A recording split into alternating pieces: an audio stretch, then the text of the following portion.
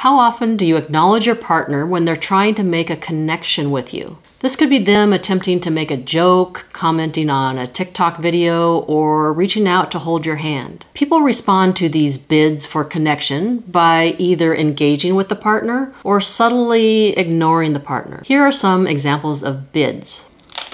I think I strained my shoulder at the gym today.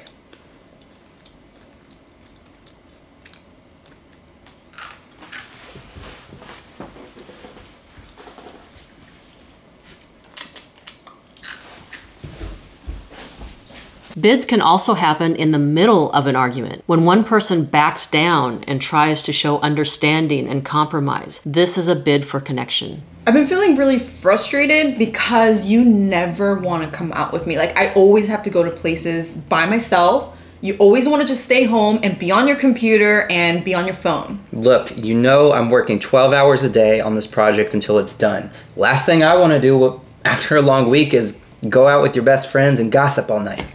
This sounds like it's just like a bunch of excuses. I'm sick and tired of me only being the person putting effort into this relationship. Look, I understand where you're coming from. I can see how you would feel that way, but maybe we're just different socially. I mean, you like to go out. I'm more of an introvert. I'm just hearing more excuses, okay?